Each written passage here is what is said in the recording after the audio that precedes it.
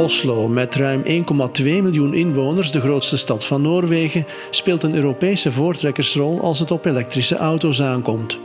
In Oslo-stad rijden nu al zo'n 1800 zero-emission voertuigen rond. Groot Oslo is goed voor ruim 4000 groene wagens. Een aantal dat nog elke dag toeneemt. 5% of all new cars are EV cars right now. The main reason is that the incentives from the government are good and that they will last for a long time, 5 years. Tax exemptions, free parking and charging infrastructure. Dat elektrische wagens zo goed in de Noorse markt liggen is niet verwonderlijk. Met nu al 500 zo goed als gratis oplaadpunten, en daar moeten er jaarlijks 200 bij komen, is het in Oslo niet lang zoeken naar een plaats om de autostekker in te pluggen. Maar er is meer. Het voordelenpakket waarvan de Noorse elektrische autobestuurder kan genieten is erg aantrekkelijk en dat werkt duidelijk stimulerend. Electric vehicles, they can ride for free in the toll ring that we have. They can park for free in public parking spaces. They can ride, and that's maybe the most important, they can ride in the bus lane, so people can get faster into the city. And of course we have put up charging points throughout the city. En ook de Noorse staat doet een flinke duit in het zakje. Zo koop je een elektrische wagen tax-free, dat scheelt een serieuze slok op de borrel voor de koper. In the beginning, it's not costly for the government because there are so few electric vehicles being sold. So it's cheap in the beginning. Then it will become costly if you sell many cars.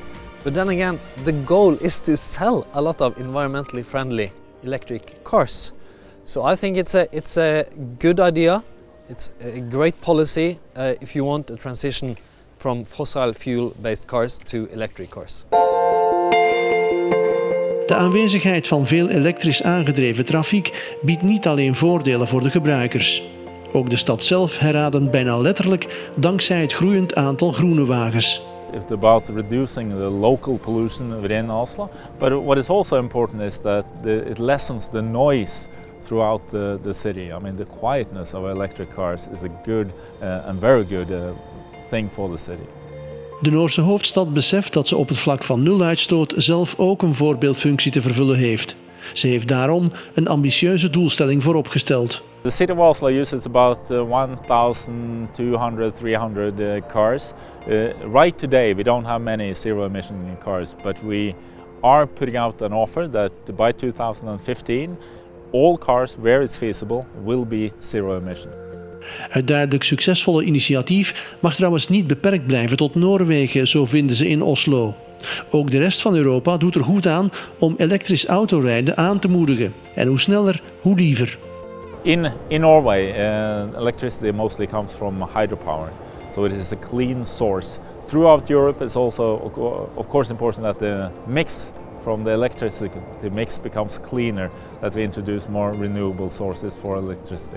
There are some issues where countries are culturally very different, but this is not one of those issues. This is an issue where most European countries are similar.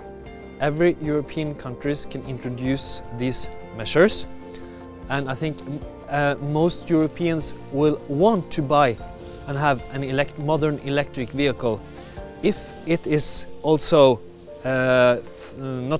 more expensive than other cars, and if it's easy to find a parking lot and to own.